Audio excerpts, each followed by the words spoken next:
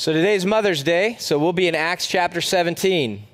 That's a joke for our church because we are preaching through books of the Bible. This is what we do. We like to walk through books of the Bible verse by verse, and today we're gonna continue in the book of Acts. What we do here every Sunday is pretty simple as a church family. We want to read the text, we want to explore the text, and we want to apply the text. We want to know, what does the Word of God say? And what does it mean by what it's saying? And what are we supposed to do in light of what it means? And so we are in Acts chapter 17. And I'm going to start by reading the text. We'll be in verses 16 through 21 today. It says this: Now while Paul was waiting for them at Athens, his spirit was provoked within him as he saw the city was full of idols. So he reasoned in the synagogue with the Jews and the devout persons, and in the marketplace every day with those who happened to be there. Some of the Epicureans and Stoic philosophers also conversed with him. And some said, "What does this babbler wish to say?" And others said, "He seems to be a preacher of foreign divinities because he was preaching Jesus and the resurrection." And they took him and they brought him to the Areopagus. I always say that wrong. I said it wrong in the first service too. Areopagus is how you pronounce it. I have a little bit of dyslexia. Forgive me. Saying, "May we know what this new teaching is that you are presenting? For you bring some strange things to our ears, which we wish to know, therefore, what these things mean." Now all the Athenians and the foreigners who live there would spend their time in nothing except telling or hearing something new. So let's walk through this text. Here's what I want to do is we want to understand, all right, what's going on in this text, and then we want to do some application here on the back end. And so you got Paul here, verse 16. Now while Paul's waiting for them in Athens, okay, so you remember, he's waiting for Paul, and he's waiting for Timothy, and he's waiting for Silas. He was just with the Bereans. He had gone to Thessalonica, and then he was with the Bereans. They ran him out. He went over to Athens, but his companions stayed, and so he sent word to have them meet him. So here he is. He's in Athens, and he's waiting for them. And Athens is the cultural center of Greece. And so this is what we need to know, that it has been for hundreds of years the home to some of the greatest philosophers the world had ever seen, like Socrates and Aristotle and Plato, Epicurus and Zeno, which we'll talk a little bit about them today. It was also the center of religion in Greece. And so basically every god known to man could be worshiped there in Athens. Much like our nation, it was kind of a melting pot, a collection of all kinds of worldviews and beliefs and ideas.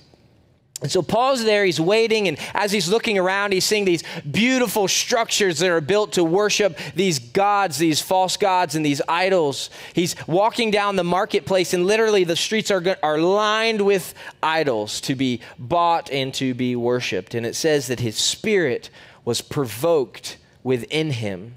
That is, he was stimulated, he was spurred on into anger, a type of righteous anger because of the idols that were there and that were being worshiped. Now, it's important to know, though, that this spurring on in his spirit is not some mere, like, Paul's own spirit, but we know that the spirit of Christ lives within those who believe. And so you have the Holy Spirit of God working in the spirit of Paul to spur him on to anger because of the idols that are being worshiped.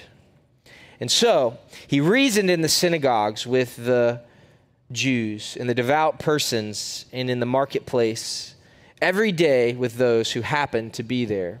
So he goes first, as usual, to the synagogues, and he reasons there. But then during the week, he's in the marketplaces. He's where the people are, and he's conversing with them. He's speaking to all who would listen to him about the death and the resurrection of Jesus Christ, which is always the centerpiece of his message, the death and the resurrection of Jesus. And so, verse 18, some of the Epicureans and Stoic philosophers also conversed with him.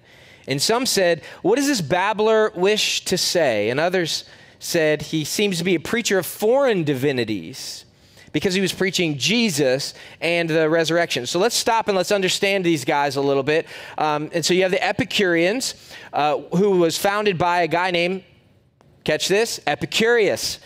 And he lived in 341 to 270 BC, so some few hundred years before this time. They're basically materialists. They believe everything kind of comes from particles and matter, and then when you die, you just basically disintegrate, kind of back into all things. There's no afterlife. They didn't really necessarily deny the existence of gods, but basically these gods, if they exist, they didn't really have anything to do with humans or our reality. And the chief aim, ultimately, for an Epicurean was to avoid pain. It was to avoid anxiety. It was to pursue happiness. And this was primarily done through friendships and working in ways that that brought value to others in areas that you really liked and enjoyed. So kind of the pursuit of materialism and wealth and stature, you kind of give that up to do something that you love that serves other people. And then ultimately you find calm, a type of zen, or they don't say zen, but calm in your mind. And so you go to a peaceful waterfall. You're finding peace in the location. But they thought, well, you can find this peace in your mind no matter where you are. And those are the kinds of things that the Epicureans pursued. So you have another group of philosophers here, the Stoics. And the Stoics were founded by, guess what? Zeno. So 495 to 430 is when he lived BC. So now you're talking about 500 years prior to this is when this philosophy started. And they're basically pantheists. In other words, what they believe is the universe is all kind of just one. The universe is God, and we, as a part of that universe, get to participate in being connected with all things in the universe. God's not over and above or separate. God is the universe of which we're a part of. And so they're very ethical. They valued virtue and tolerance and self-control, and they taught wisdom and temperance and justice and courage. And there was a divine principle that tied the universe all together, and that was the logos, or reason. And they thought that you could reach your fullest potential, your fullest connectivity to the universe by reasoning together and by attaining some kind of key or higher knowledge, right? And so you've got the Epicureans, you got the Stoics. These are the most prominent philosophies of this day here. And so they get Paul and they accuse him of being a babbler, which basically is like kind of an amateur philosopher where they're accusing him of basically picking different philosophies and just trying to put them together. It's like this guy doesn't know what he's actually talking about. But it's interesting because they accuse him of preaching foreign divinities, plural, foreign divinities, because he was preaching of Jesus and the resurrection. And it seems that maybe there was some confusion that when he was talking about Jesus, they believed he was talking about the God Jesus. And when he was talking about the resurrection, anastasis, the resurrection was also a God. And so you got this God of Jesus and this God of resurrection, and they were kind of confused on what he was actually saying. And so verse 19, and they took him and brought him to the Areopagus, saying, may we know what this new teaching is that you're presenting? For you bring some strange things to our ears, and we wish to hear, therefore, what these things mean. And so Areopagus means basically hill of Mars, or Mars Hill, or hill of Ares, actually. But Mars Hill is basically the Roman form of the Greek god Ares and Mars. And basically on this hill is where they would try cases, and they would have a council, and they would discuss. So it seemed to be more actually connected through criminal charges, but it doesn't seem Paul's under any kind of criminal investigation. But they bring him there because this is a place where they would put someone on trial. And Paul's going to preach the gospel to them, which is going to be next week in how he interacts and how he communicates. They're saying, tell us this teaching, and he's going to tell it to them. And so next week we'll spend our time there. But before we get there, Luke does something. It's interesting. As you walk through the scripture verse by verse, you pay attention to clues. You realize this was written by the inspiration of the Holy Spirit through Luke. And so we have to ask the text question to notice things that happen. And there's something that happens here that I found very interesting. There's a transition that Luke tells us something about this people before he moves on to the next scene. He says this, now all the Athenians and the foreigners who lived there, they would spend their time in nothing except telling or hearing something new. So he takes a step back from the situation and he gives the audience, he gives the reader some kind of perspective on the type of people that are here in Athens. That the culture was made up of people who are rooted in basically nothing. They were constantly seeking some kind of new teaching, something new to enlighten them, something progressive, something that would move them into further knowledge. And so they're very curious about this. But we're told that it's also the foreigners who live there that do this. I found that to be curious because Luke could have just said, Luke, inspired by the Holy Spirit, could have just said, all the people in Athens do this. But instead he says, the Athenians and all the foreigners who live there. So not just those who were from Athens, but those who came from foreign nations also think and look and act like the culture that surrounds them. Our text today starts with foreigners and it ends with foreigners. It starts with Paul as a foreigner in Athens and it ends by saying the foreigners that live there think and look a certain way. You have those who've been conformed to be exactly like their culture, and you have the one who has been transformed by God and is now engaging that culture with the truth. Do you see the juxtaposition that takes place here? In 1 Peter, we're told that we are sojourners and that we as Christians are exiles in this world. We're told in Philippians 3:20 that our citizenship as followers of Jesus is in heaven and is actually not of this world. I've been very burdened by this week as I've sat in this text, this idea of we as God's people being foreigners in this place. Jesus sets up his expectation of us being foreigners here in John 17. He says this, John 17, 14 through 19, I have given them your word. He's praying to God. This is a high priestly prayer before Jesus is killed on the cross and then resurrects and ascends into heaven. He says, I've given them your word, and the world has hated them because they are not of the world. Just as I am not of the world. I do not ask that you take them out of the world, but that you keep them from the evil one. They are not of this world, just as I am not of this world. Sanctify them in the truth. Your word is truth. As you sent me into the world, so I have sent them into the world. And for their sake I consecrate myself, that they also may be sanctified in truth. You see what Jesus does here? Is he's leaving his disciples behind to continue on the mission of reconciliation to the world. God's mission of reconciliation, that he sends Jesus to die on the cross and to be buried and then to be resurrected, defeating sin, defeating death for all who believe. And then he preaches this message of hope that he is the truth. He is the way, the truth, and the life. There's no way to the Father to be connected to God except through him. And now he ascends and he sends his disciples forward to continue on bringing this message of hope to the world. And what does he say? I have given them your word, so that while they remain here in this world, which is where I'm sending them, that they may be sanctified, made holy, made set apart by what? Your word. Your word is truth. And what does he pray that they're protected from? The evil one. So the situation is that we are meant to be foreigners, God's people, his ambassadors here in this world for the sake of this world. And so here's what I've just been so burdened with this week. This question, what kind of foreigners are we? At Lifepoint Church, what kind of foreigners are we? The church across the nation, what kind of foreigners are we? Are we foreigners that have been sanctified, set apart, made holy by the truth of God's word in such a way that it has transformed us from the inside out, transformed us away from our culture to the extent that we're hated, even just disliked?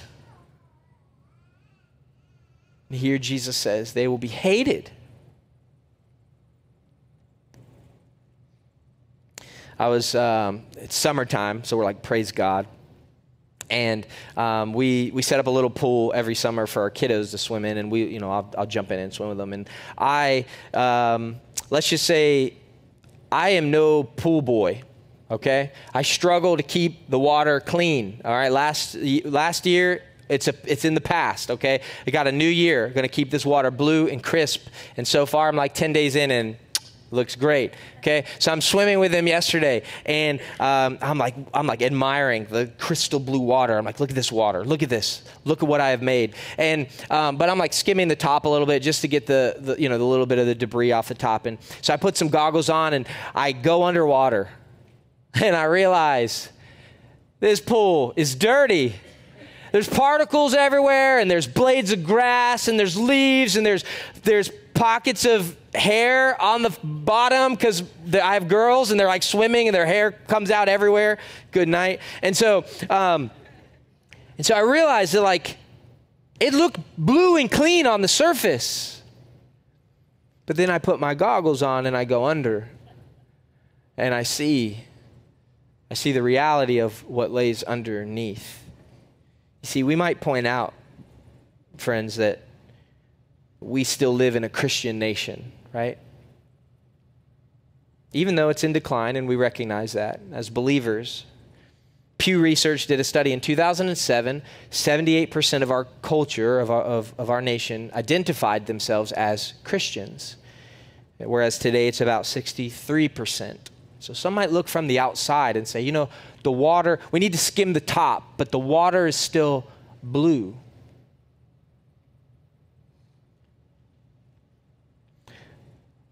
But if we put on our goggles and we dive beneath the surface, beyond what just people identify themselves as, what we say that we are, and we actually look to the beliefs and the behavior, really the worldview by which we live in the church and outside of the church, we see something drastically different. So just so you know, so what a worldview is it's the sum total of our beliefs about the world, the big picture that directs our daily decisions and actions. It's the collection of all the things that you truly believe in heart, not just in your mind, and that it affects how you behave and you respond. It's our basic belief about all things. It drives our behavior. It's the lens by which we see the world, and we process all of the information, and that we behave and we respond to. And so in our culture, there's about 7 dominant worldviews. And worldviews sometimes is difficult to define some of these are, but I want to walk through them just so that we are made aware as we look around and we say, what drives a culture? What is the worldview, the belief systems at core that drive our culture? And so number 1, you have a biblical worldview. And basically that is that God is the creator. And that we process the world through the lens of the book, through the Word of God, and that we are transformed by it. And so we believe that there is a creator and that he designed things and that he determines right and wrong, and that's the worldview that we live through. So there's a biblical worldview. You have secular humanism, which is basically atheistic in nature. And basically there's no God, everything's naturalistic, nature is all there is. Secular humanists, they see themselves as undesigned, accidental beings that arose through evolution, and possessing a unique attributes such as self-awareness and moral agency. And basically, the aim is self-glorification and pursuit of happiness is kind of the purpose there, because there's really nothing beyond this life.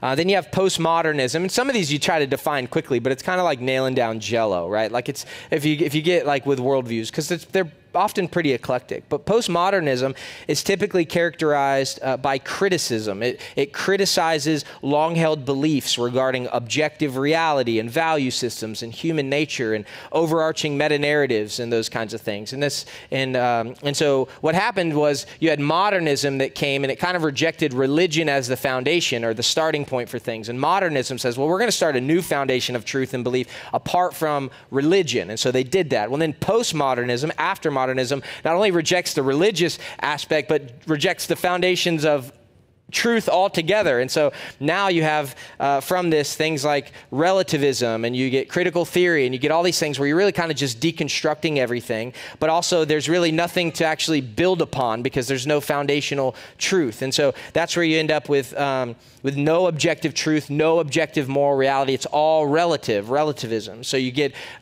what leads to beliefs like boys can say that they're girls, and a woman can say that they're a man, and you end up with terminology like instead of woman, it's birthing people. And I'm saying that because that's the worldview that those kinds of ideas come out of. That's the only reason I'm making the case. Things like Roe v. Wade, we just saw some stuff happen there, and we're praising God for some of the movement that's there. But the ideology and the reason why you end up with like a Roe v. Wade is because of this kind of moral relativism, and so there's no real objective truth. It can change from person to person.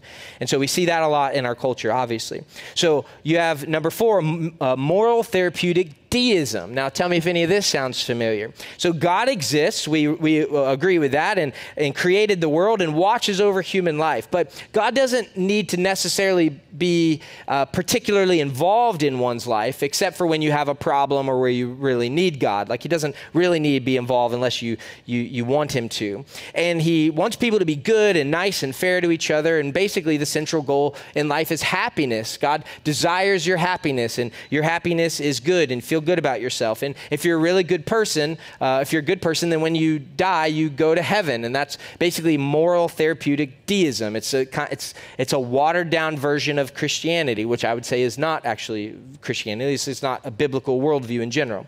So I'll zip through the other ones. So you got nihilism, which is basically a rejection of all religious and moral principles, in the belief that life is basically meaningless. You got Marxism, which is mostly political and economic theory, but it plays out practically in things like communism. And then you have Eastern mysticism or New Age mysticism, which is something that we actually see a lot as well in our culture, where basically it's kind of like pantheism. We're all kind of spiritual. We're all part of the big universe, right? The big you, and you can have enlightenment and connection through knowledge, and you're a spiritual person at your core, and that can manifest itself in a number of ways. But ultimately, we're just a big part of God, which is the universe, kind of like what we saw with some of the philosophers today. And so these are the types of the 7 dominant worldviews in our culture today. And the reason I highlight them is because look, as a people, as God's people, if we are going to, we need to know what we're winning people from if we are going to be winsome to them. Right? God has called us to be on mission for this world. And so we need to be aware of what surrounds us in the prevailing philosophies and worldviews. Colossians 2:8, Paul warns the church. He says this: see to it that no one takes you captive by philosophies and empty deceit according to human tradition, according to elemental spirits of the world, and not according to Christ.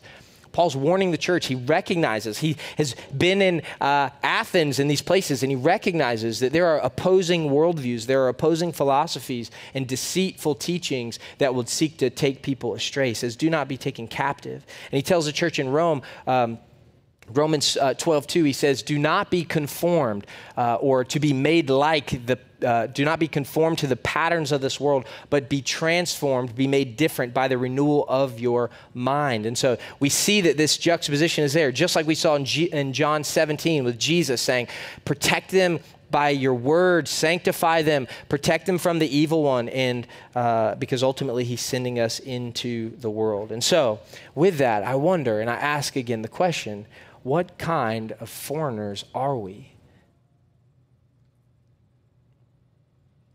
George Barna out of Arizona Christian University released a study last year in April about worldviews and showed that although the majority of people in our nation, 63% or so, identify themselves as Christians, only about 6% of adults have a biblical worldview. That's 6 out of 10 actually view the world and process information and make decisions, moral decisions and life decisions based on the foundation of the Word of God.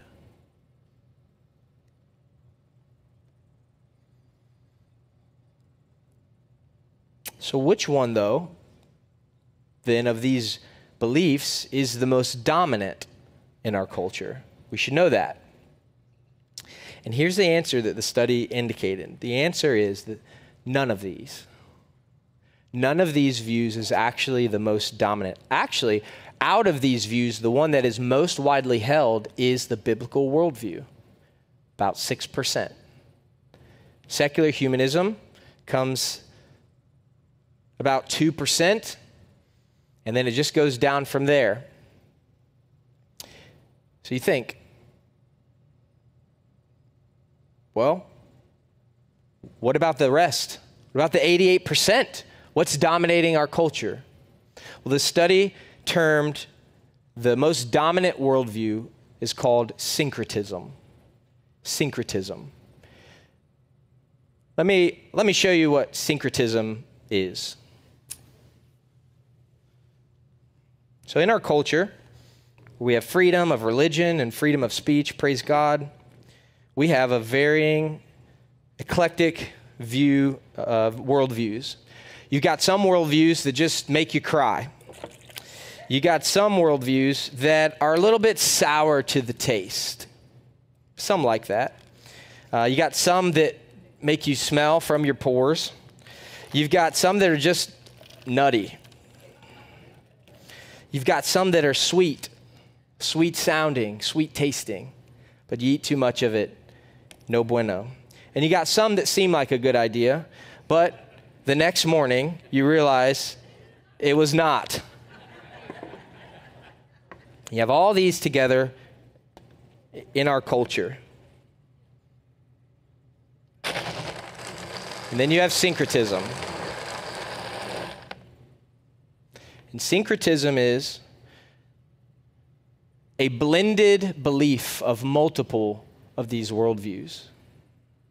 In other words, people's beliefs have been so shaped by multiple worldviews that you can't actually identify them as being totally Marxist or totally postmodern or totally secular humanist. It's a combination. And here's what's interesting. It actually doesn't matter if they are not compatible or if the recipe doesn't flow. You just believe what you want. You believe what makes sense. You believe what you feel is right. 88% of our culture have a blended worldview. And now you ask, well, how then is 63% of our culture still professing Christians? How do those numbers work and how do they add up? And the answer is simple.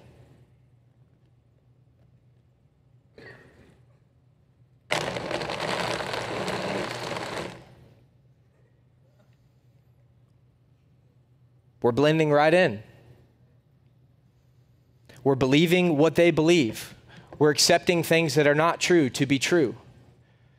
We have 6% of Christians, adults, that have a biblical world view because we are blending in with the culture. We are not being transformed by the renewing of our mind.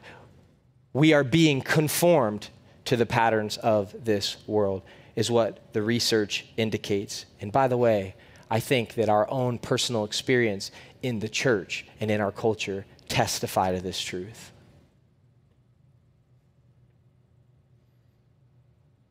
James 1:27 says that religion that is pure and undefiled before God the Father is this: to visit orphans and widows in their affliction, and to keep oneself unstained or unpolluted from the world.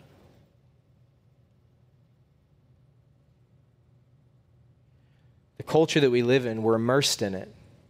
It's all around us. As Christians, every conversation that we have, every book that we read, every article, every media source, every school we attend, every song that we listen to, every show that we watch or movie that we allow our kids, that worldview is always being shaped and shared. We live in the midst of it. I was watching a movie this last weekend with my kids, and it passed the plugged-in review test and all of the things that you do to kind of guard the heart and the mind of your child. And as we're in the middle of watching it, it was Peter Rabbit 2. You have a scene by which one of the rabbits says to Peter Rabbit, "Hey, your dad did steal these vegetables, but he did it to put food in your bellies." And it was just a subtle passing comment. But do you know what it was? It was a drip of moral relativism to say, hey, you know what? As long as it's for the right reason, you can do the wrong thing. And so we stopped, and I said, hey, guys, do you know what happened? And 7, 5, and 3-year-old, my kids are like, oh, they had no idea. My 7-year-old was picking up on it, and we stopped, and we talked about it. We talked about moral relativism. We talked about what God says about right and wrong. We can't escape it. We are immersed in it. But just because we're immersed in it, we do not have to absorb it.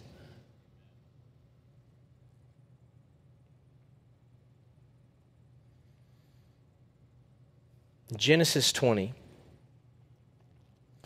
God gives the 10 commandments. In verse 2 through 6, this is what he says. I am the Lord your God, who brought you out of the land of Egypt, out of the house of slavery. You shall have no other gods before me. You shall not make for yourself a carved image or any likeness of anything that is in heaven above, or that is in the earth beneath, or that is in the water underneath the earth. You shall not bow down to them or serve them, for I am the Lord your God, am a jealous God, visiting the iniquity of the fathers on the children to the 3rd and 4th generation of those who hate me, but showing steadfast love to thousands of those who love me and keep my commandments. The first command from God to his people is, I am your God. You will have no other gods before me. You will worship nothing else beside me. God cares that he is worshiped. Paul is in Athens and he sees the idols all around, and his spirit is provoked within him because of the idols that are being worshiped. And friends, we look around ourselves, even in our own lives, and we see idols being worshiped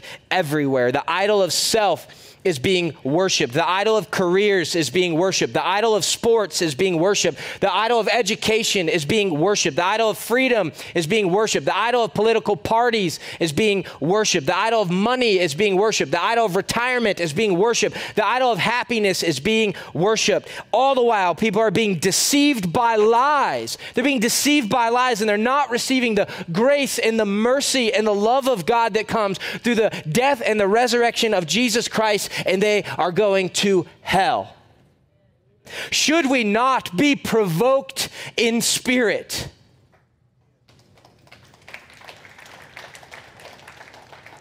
And not provoked in some pious disposition, as though like somehow we've arrived and we are better. We are sinners saved by the grace of a good and merciful God. That is all we are. And because of that, our spirit should be provoked within us.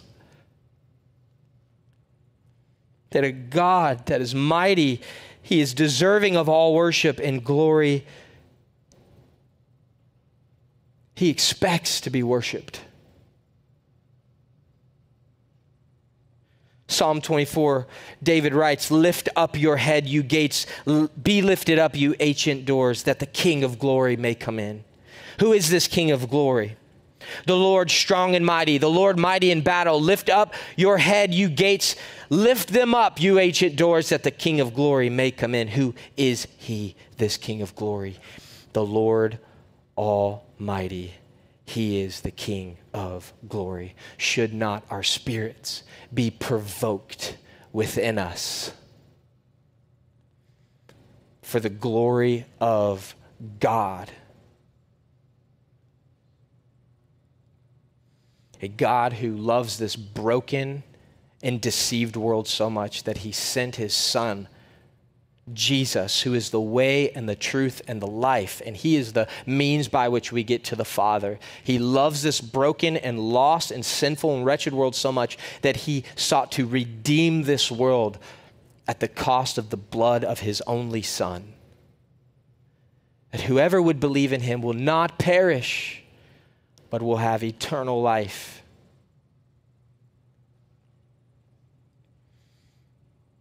Next week, we're going to see Paul engage in the preaching of the gospel on Mars Hill. And I love it because he's tactful and he's winsome, he's strategic and he's thoughtful. He's not a spiritual bull in a china shop. And so don't confuse passion for the glory of God to mean recklessness as we seek to engage our culture.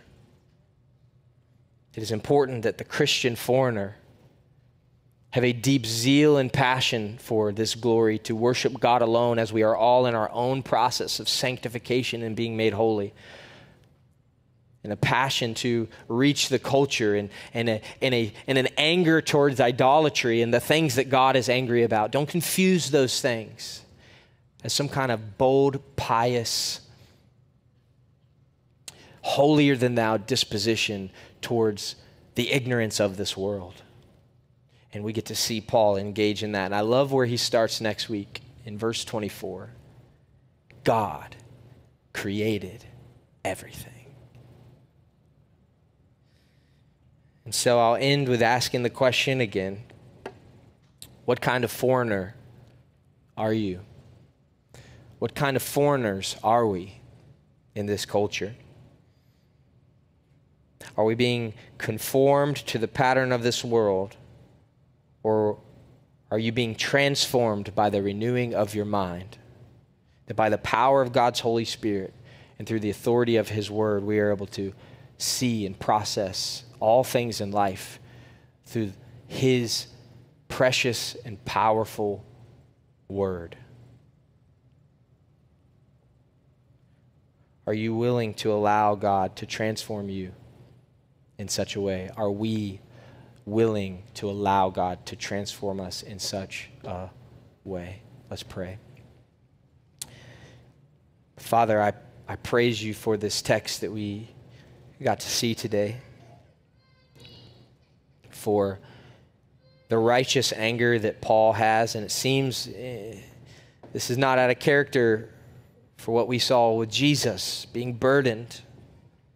I pray we would all model Jesus in the way in which we live separate from our culture with a passion to engage our culture, that we would love those around us and that we would accept them though we disagree with them, and that we would love them and that we would compassionately care for them and seek to be winsome in our relationship to them, and yet that we would be weeping over those who reject you, that we would be burdened in anger when we see these idols receive your praise and your glory. Help us, Lord, to be like Jesus. Forgive us, Father, for the times and the places, every single day even, to where our heart worships something besides you, where our mind takes delight in something more than it takes delight in you. We're asking for your help to renew our mind, and we know that you have helped us by your Spirit and by your word, and so forgive us where we have fallen short, and show us grace and mercy as we continue to move ahead. Help us to be a people that rightly understands how to be set apart in this culture, that those who are lost and deceived by lies might find the truth that would set them free in this life and for eternity. And that truth is Jesus, found in the person of Jesus Christ, who died and who resurrected and who sits in glory this moment. May we be a people honoring to you. We pray this in Jesus' name. Amen. At the end of every message, we take some time, just a few minutes, to reflect and respond, thinking about the words that were taught today, the word of God that we read today. And so as the worship team plays, I would just ask that you take a moment and ask God to help you. What are you believing that's a lie? What kind of foreigner are you? That you would repent and that you would ask him to help you, that he would help move you, all of us, to loving him and worshiping him, to being burdened for the people and the things of this world. Ultimately, that we would reach them and be winsome in our relationship towards them. that we would be balanced in the way in which we live out our Christian faith as foreigners, citizens of the kingdom of heaven here on earth. And so take some time to pray. And at the end of the service, we'll have some people up here to pray with you. If you have anything you want to pray about, any needs, any issues, struggles, you just come and let us be a part of that with you. We would love to join you in that.